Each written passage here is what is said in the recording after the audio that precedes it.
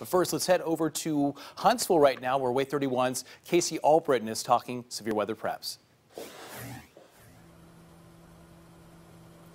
Yeah, guys, neighbors here off of Governor's Drive say every time it rains, it floods, and then they get about 6 inches of standing water in their backyards. Now, take a look. That goes right up to a little bit past my ankles. Now, one man says that he is now trying to prepare for this weekend's storms.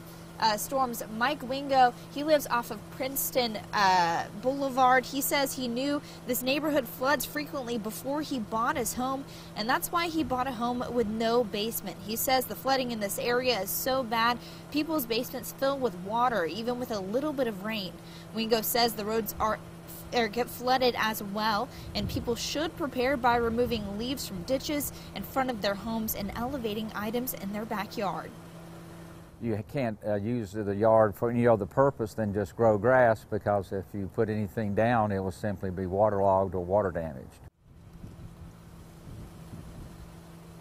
Last July, the city of Huntsville adopted an ordinance that says it's the homeowner's responsibility to maintain any drains on their property, so you may want to clean those out this morning.